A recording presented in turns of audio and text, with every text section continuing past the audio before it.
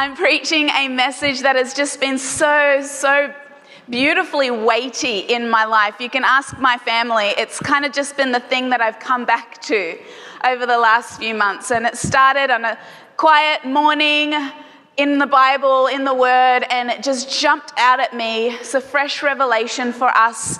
I believe a culture-setting revelation for us as a church. For those of you who don't know me, my name's Karolina. My husband and Jared and I lead the church here.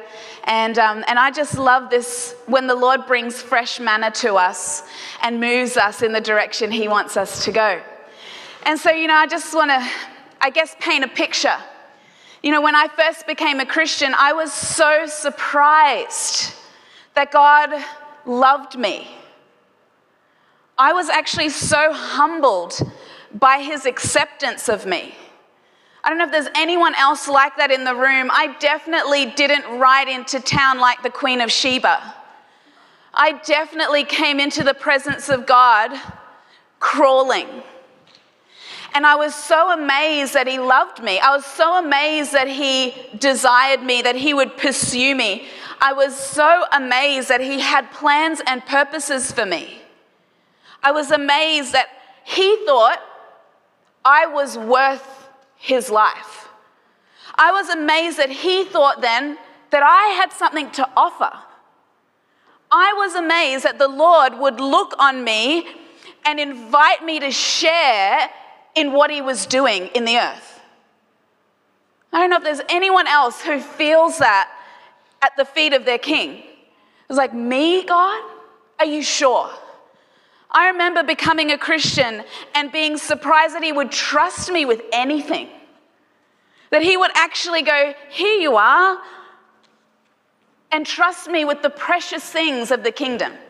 That He would put anything in my hand and release me to steward that thing.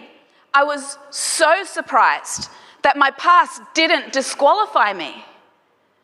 I was so surprised that my lack of knowledge didn't hold me back. I was so glad that even though there are people in the church who knew more than me, that seemed to not matter to God. That my lack of understanding and the shallowness of my faith at that stage was irrespective to Him.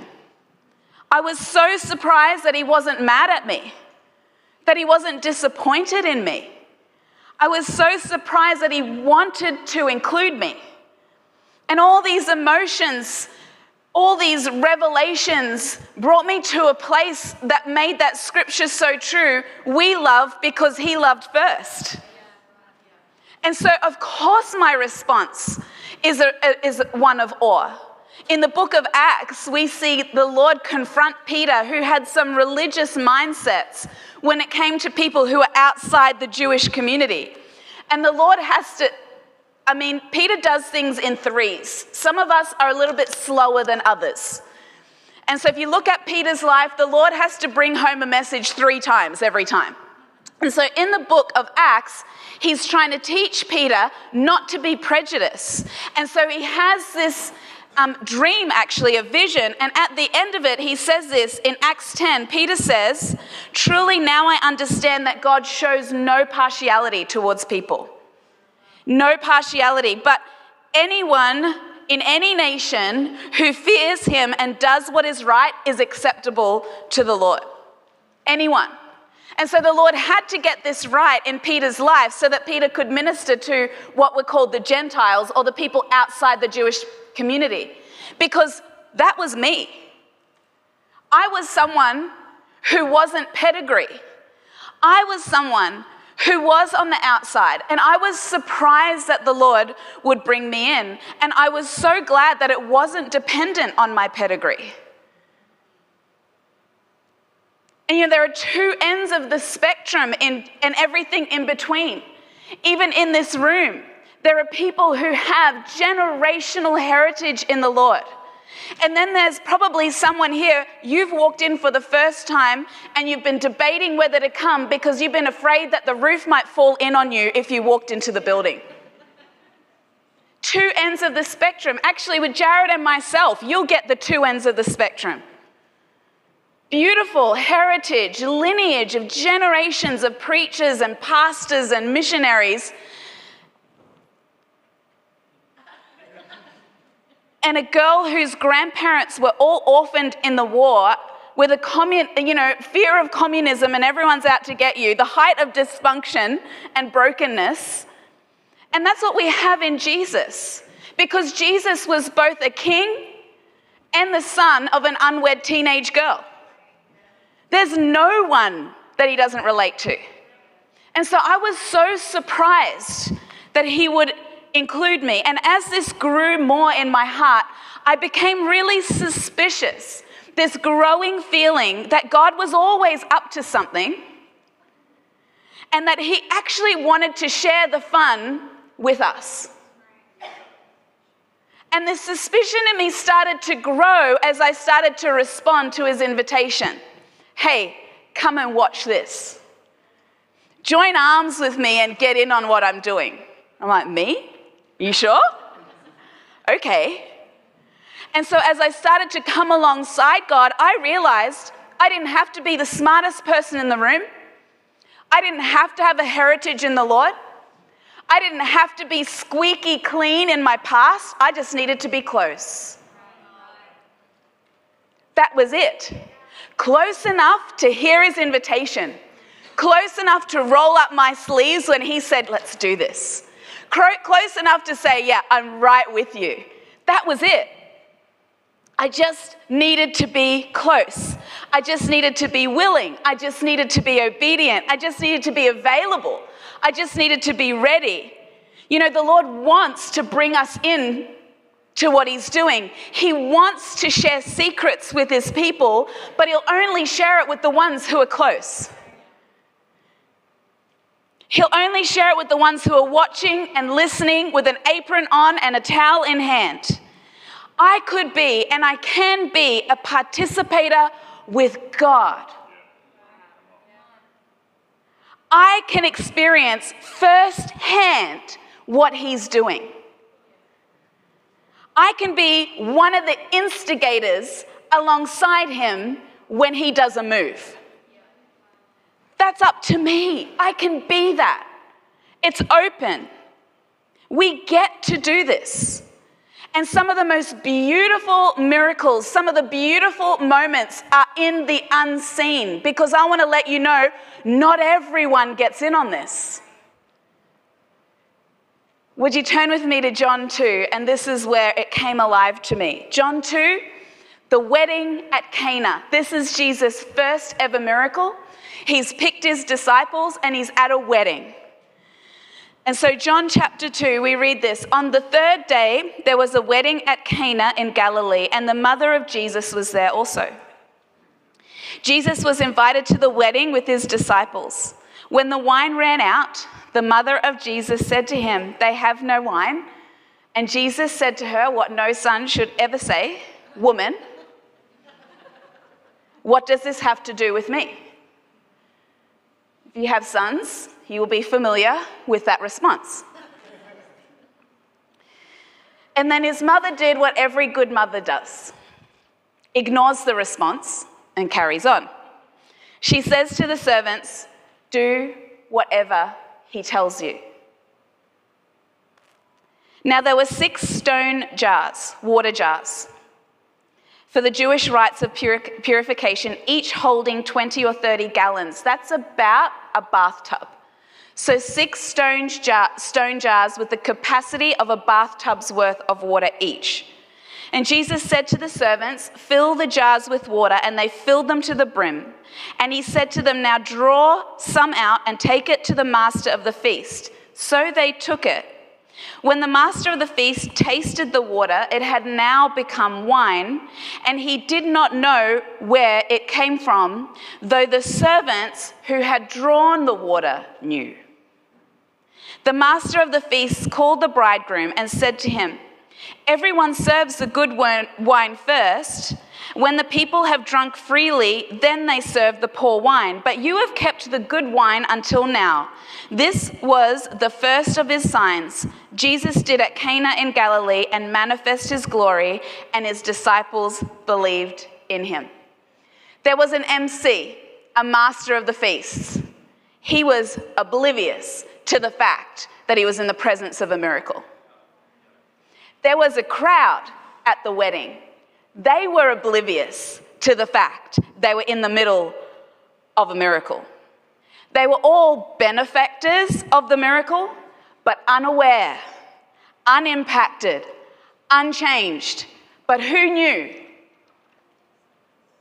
The disciples and the servants.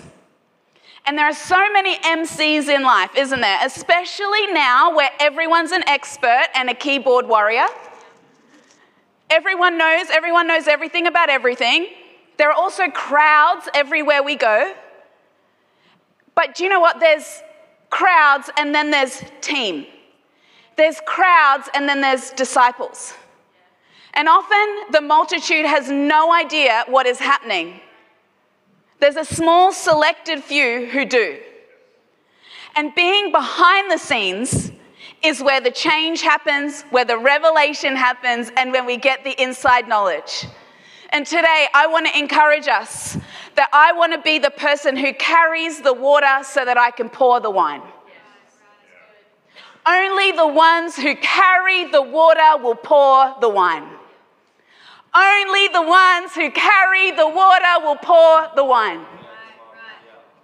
You don't get the privilege of pouring the wine unless you carry the water.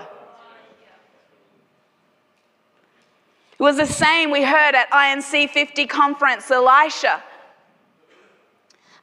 met Elisha in a field and he was plowing 12 yoke of oxen. It was the family business. Usually it's one yoke of oxen. This guy's plowing 12 yoke of oxen and he's been doing it his whole life. This monotonous job because it was the family business. And Elijah met him there, and through the mantle, the miraculous power, the anointing, the presence of God on Elisha as he was plowing the field. I want to tell you, you don't get the mantle unless you push the plow. You don't pour the wine unless you carry the water. We all want the mantle. We all want the wine. But I want to tell you the greatest reward is reserved for those who pay the highest price. It's a privilege. We get to do this. The Lord is inviting us into miraculous spaces with Him. We have to be close. We have to be ready. We have to be willing. We have to be listening. We have to be ready to roll up our sleeves and say, I'm in, God. And He's like, come and get in on this with me. Come and get in on what I'm doing in your generation. Come and get in on what I'm doing in your region. Come and get in on what I'm doing all around you. Do you see it? Do you perceive it? Are you close enough to hear my spirit? We get to do this. And so I choose to carry the water so that I can pour the wine, so that I can see the miraculous.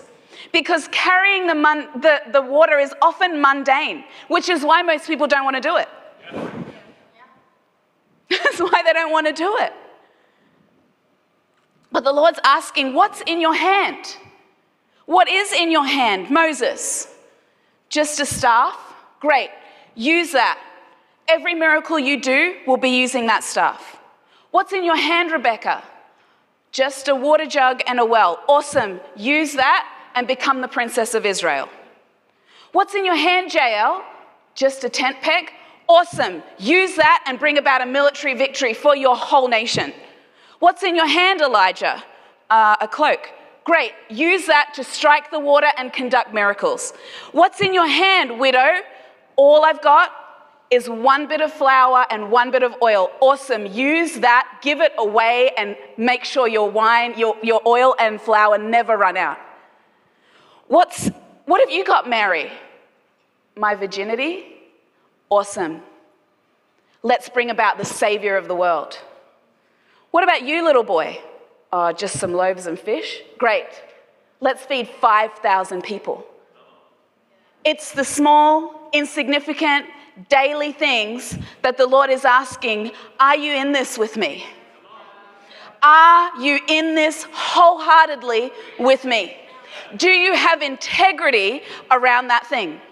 Do you have a heightened sense of character around that thing? Do you have a heightened sense of expectation around that thing? That monotonous, everyday thing, and then when the Lord turns up and it suddenly is no longer an everyday, monotonous thing. Suddenly that day it's miraculous. It might seem tedious until it's suddenly not. And just being present in the here and now is the breeding ground for miracles. So I choose to carry the water so that I can pour the wine.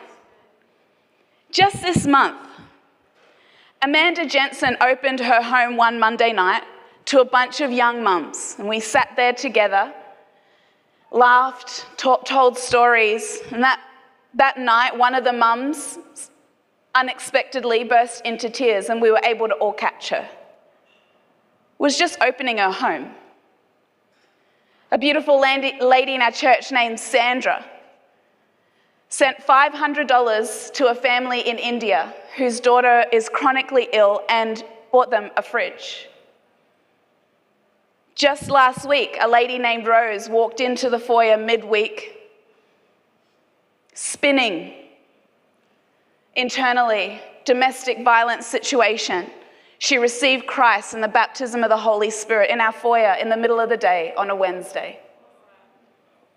Michael and Clem run their men's group on a Thursday morning.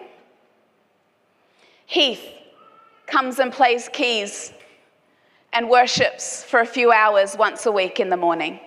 When you're not here, Heath's here. The Love Army carried out their last job for the year.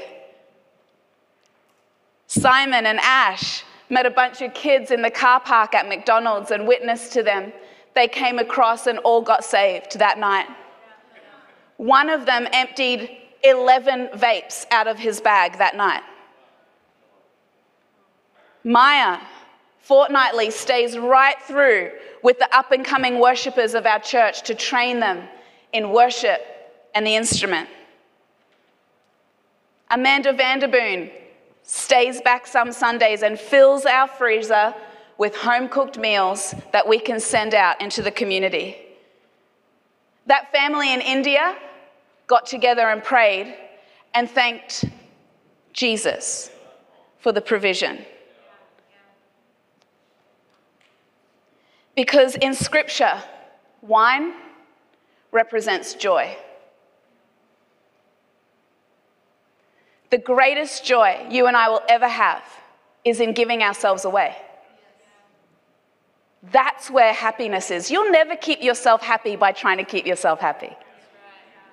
Ever. It's insatiable.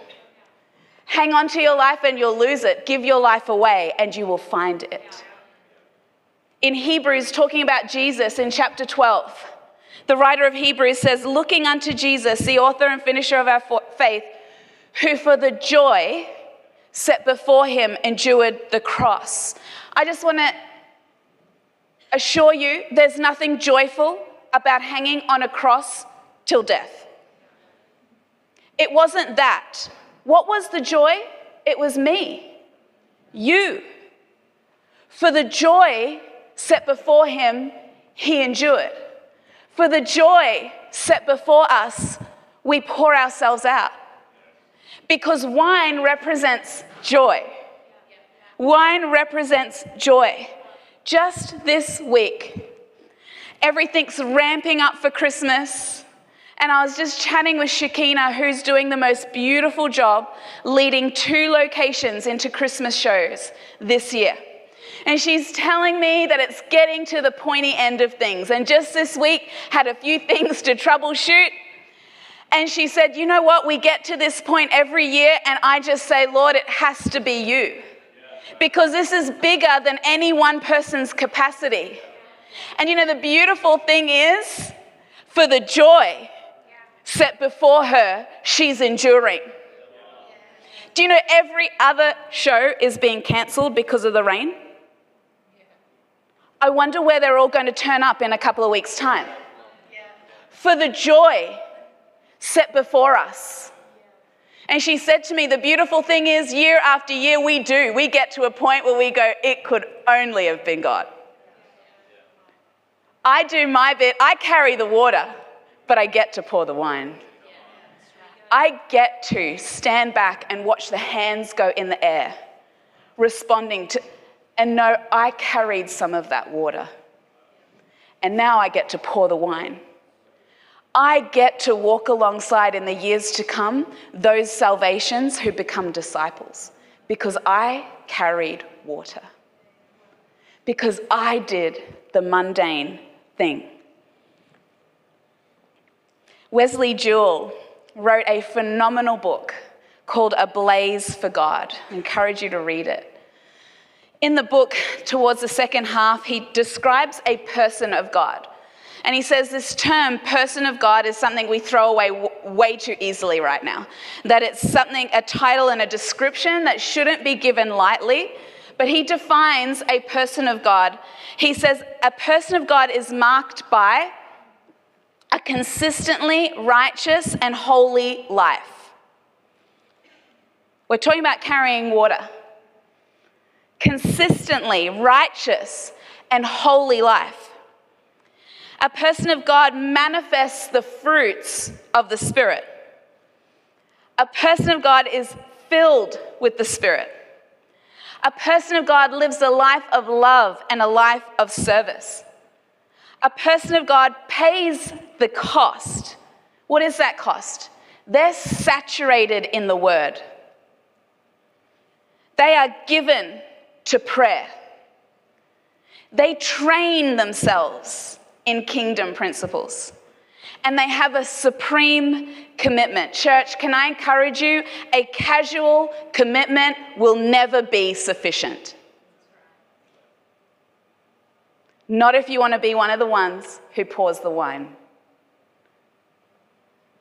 A life of service and love and consecration requires that I desire the Lord and His presence and His kingdom as the supreme desire of my life. Before and above anything else, that I desire His presence, His kingdom, His presence as supreme in my life. This life of service and love and consecration requires that I set myself apart from cultural norms. What's okay for everyone is not okay for the ones who want to pour the wine. It requires a consecration, a setting apart. Paul said to Timothy, flee those things. Flee those things, but pursue righteousness, godliness, faith, love, steadfastness, and gentleness. If I want to be a person who pours the wine, if I want to be a person who gets the mantle, then I need to be a person who pays the price. I need to be a person who consecrates myself. That I need to be extravagant and lavish in giving myself away. There need to be no backdoor options in my walk with Jesus. There is no plan B. Jesus is everything or He's nothing. There's no option. I need to be shameless in my devotion and my expression of my discipleship. That there would be no doubt, that there would be no question. I need to be shameless about it, that my one and only goal is to please Jesus. That I have a Jesus first attitude, a Jesus only attitude, and so I choose to carry the water so I can pour the wine. I need to be completely inflexible in my pursuit of Jesus. Love always serves. In Galatians, Paul writes to the church, don't use your freedom as an opportunity for the flesh, but use your freedom to love and serve one another. No one is too good to serve, and no one ever graduates from serving. I can't serve my way out of serving. It is the highest call of the kingdom. Do you know, on his last day, Jesus put on a towel and washed feet. He knew it was his last day. I wonder what I would do on my last day. He chose to serve. In Philippians, the church in Philippi receive a letter, and it tells them that Jesus emptied himself of his godness, and he took on the form of a servant, being born in the likeness of men. And being found in human form, he humbled himself by becoming obedient to the point of death. I want to tell you, there's nothing impossible for God through a consecrated life. Fully consecrated. When I'm fully consecrated, I am a conduit. I am a vessel. I'm a portal. When I'm fully consecrated to the Lord, there's nothing he can't do through me. Nothing. In 1903, a man named Watchman Nee was born in China. At that point, provincial China, so it wasn't illegal to be a Christian. He came to Christ at the age of 17. And at the age of 17, he immediately started sharing his faith and preaching around China. The emphasis of his life was prayer and Holy Spirit. He said this, "I don't consecrate myself to be a missionary or a preacher. I consecrate myself to God, to do his will, be it in the school, the office, or the kitchen, or wherever he may, in his wisdom, send me." In the 1930s, he began starting churches in homes, declaring that the local church is the living body of Christ. And so he started these small home churches throughout China. In a few short years, there were 700 churches accounting for 70,000 people. He called these house churches the little flock. And then in 1949, the rise of communism outlawed Christianity, which forced the church underground. But guess what? There were already 700 churches in homes. Did Watchman Nee know communism was coming? No. He was just a life consecrated to the Lord. And the genius of heaven used him as a conduit to circumvent what the enemy was bringing into that country. He had no idea. And so the church continued to flourish in communism. In 1952, because he kept preaching anyway, Nee was arrested for spreading the gospel and given a 15-year sentence. He was scheduled for release in 1967, but he was required to renounce his faith as a condition of his release. When he refused, they sent him to a cruel labor camp. He died 5 years later at the age of 71 in 1972. This note was found next to his bed. "Christ is the Son of God, who dies for the redemption of sinners, who was resurrected after 3 days.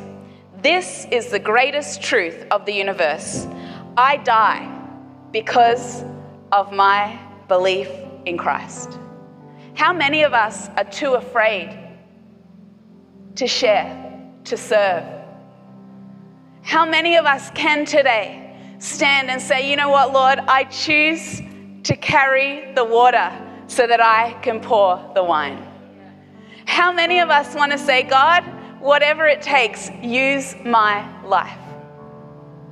Lord, I consecrate myself today to be a person who isn't looking for comfort, to be a person who isn't looking for convenience, to be a person who doesn't want to be one of the crowd, to be a person who wants to be on the inside, right alongside you as you do great things. Because those who love the Lord and devote themselves will do great exploits. There is nothing impossible for God through a consecrated life. In every setting, like Watchman Nee said, whether it's the school or the kitchen or the office or wherever it is, we are consecrated to the Lord by His great wisdom to do what He wants to do in those settings. So this morning, if we could all bow our heads and close our eyes. I wonder if there's anyone here this morning and you're part of the crowd. You're not a disciple, but you want to get in on what the Lord's doing. You're hearing His invitation this morning, and maybe you're like me and you're a little bit surprised to even be here. You're a little bit like, is this really even for me? I want to tell you, yes, absolutely it is. There's nothing that excludes you from His love. There's nothing that excludes you from this invitation today to come and be a follower of Jesus, to come close. And if that's you today and you are not close, but you want to come close, I'd love for you just to raise your hand as I look around. No one else looking. Thank you. I see your hand.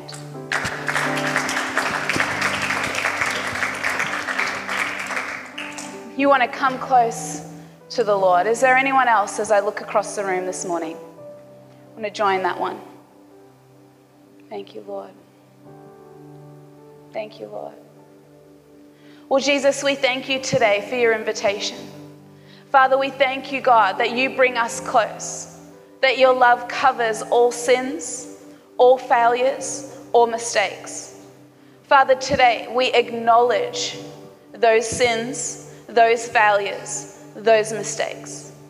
And we say, Lord, we are sorry. We place them before you today as an act of surrender and an act of repentance. And we take on our true identity in you as sons and daughters of God. And we thank you for the opportunity to be able to do that. Lord God, I pray now for that great forgiveness of sins, that you wash us white as snow. You make us new, that the old has gone and the new has come. Father, I saw a hand, you saw a heart, and there may have been many more, Lord, responding this morning. You see the heart, the condition of the heart. Father God, I pray that you would just come in. Lord, I pray that you'd come around. I pray that you'd surround us by your great divine love, an ocean of love today. Father, the cleansing and the forgiveness of sin this morning. Lord Jesus, we thank you for this opportunity to come into your family, to sit with you, to work with you, the unforced rhythms of grace. That today would just be the beginning of a lifelong journey with you. In Jesus' name, amen. Thanks for joining us online. We pray you were blessed by today's message. If you want prayer for anything, you want to connect with us, or you made a commitment to Jesus today, we'd love to take this from a digital to a personal relationship. So reach out via the link in the description below. Be blessed. We'll see you soon.